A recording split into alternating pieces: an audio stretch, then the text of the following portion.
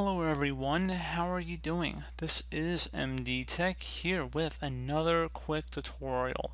In today's tutorial, I'm going to show you guys how to resolve if you keep getting this error that says that this app can't open.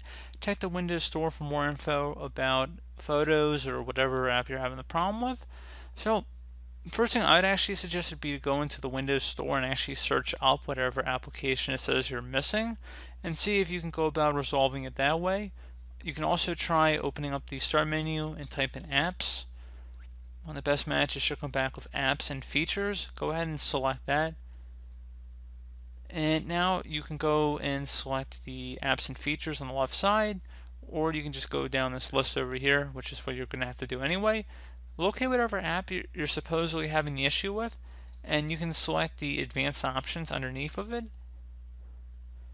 Scroll down and then select the reset option. If this app isn't working right, reset it. The app's data will be deleted. Go ahead and select reset.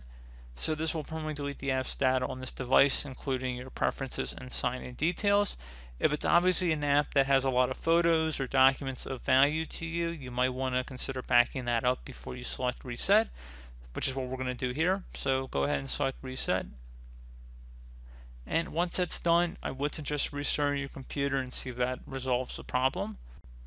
And you can also close out of here, open up the start menu again, type in troubleshoot. Best match should come back with troubleshoot settings. Go ahead and open that up. So if you're having a specific problem, so let's go underneath additional troubleshooters over here. With something like the Windows Update, playing audio, Bluetooth, something like that, you just want to go ahead and select it, the applicable item in this list, and select run the troubleshooter, and then just follow along with the on-screen prompts, and hopefully that will be able to resolve your problem at that point. So just guys giving you a couple different ways on how to go about resolving it. So as always, thanks for watching. Do hope I was able to help you out, and I do look forward to catching you all in the next tutorial.